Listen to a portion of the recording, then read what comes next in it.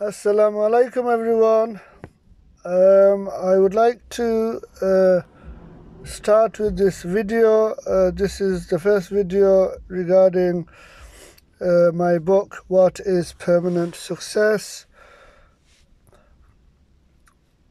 And yes, you see, the non-Muslims write about, what is success, but they don't say what is permanent success. And they would say, for example, success is, for example, money or health and money, but that is not the case. Now I'm going to read the introduction from this book.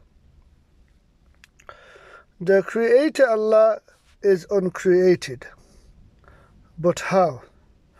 This "but how" question does not apply, just as if we were to say a circle triangle. Such question, statement describe nothing at all. They have no informative value and are meaningless.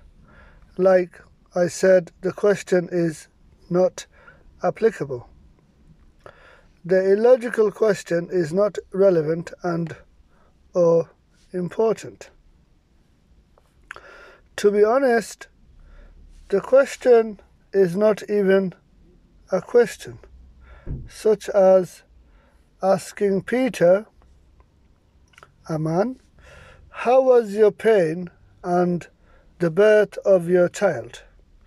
This question to Peter is not applicable, because we all know a man does not give birth. Therefore, the question, but how, does not apply to the Creator Allah. The Creator Allah is uncreated, and that's it. The Creator Allah is uncreated and always in existence.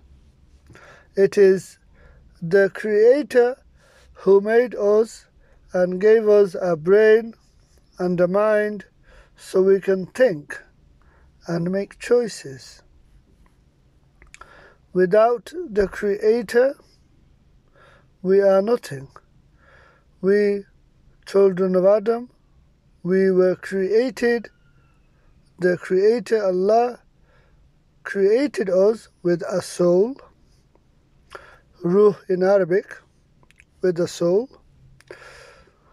gave us free will, gave us a mind and a brain.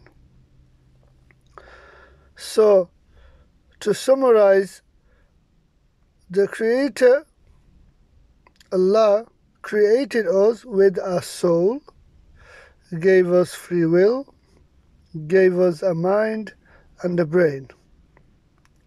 Without the Creator, we are nothing. That's right.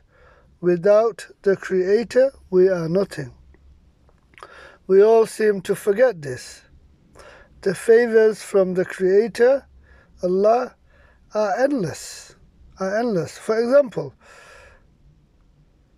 an average adult has 30 to 40 trillion cells in their earthly body.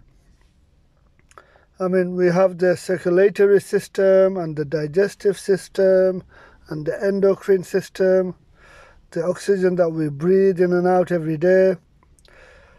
I mean, the eyes, awesome. I can see. Most of us can see. The favors from the Creator Allah are truly endless.